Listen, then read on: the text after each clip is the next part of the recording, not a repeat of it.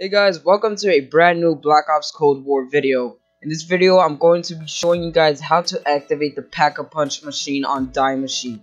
You're going to first need to turn on the power, so I'm going to really quickly show you all the doors that I'm using in this gameplay to get to the power switch.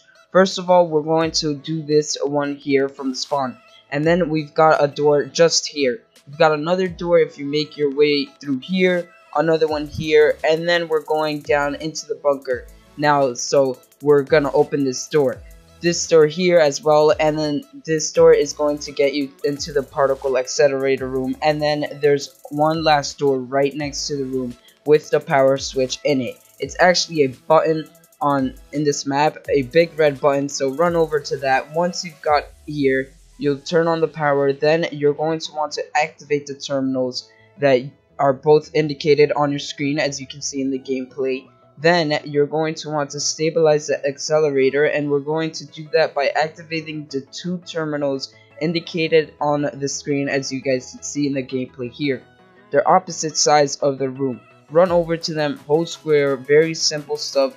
Once you've done both of them, an anomaly is going to spawn in the middle of this room. Give it a few seconds and it will spawn in. You can run over to it, hold square, and it will then teleport you into the dark ether.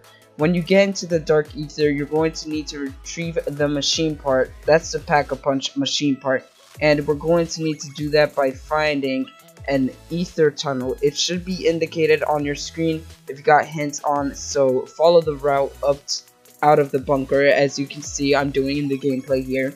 You might have a different ether tunnel spawn to me, but it will be in this kind of area, and you're gonna be looking for that purple glow on the floor.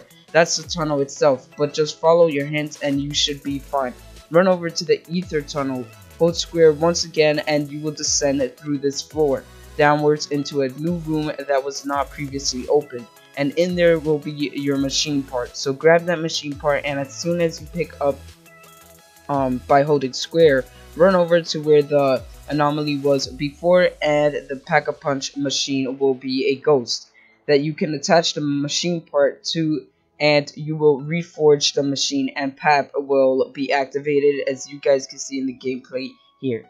That is going to be it for the video, guys. So if you guys enjoyed this video and want more no nonsense Easter egg guides and stuff like that, of course leave a like down below, and if you're new here, please subscribe, as it helps me out a lot, and turn on those post notifications, that way you never miss when I release a new video.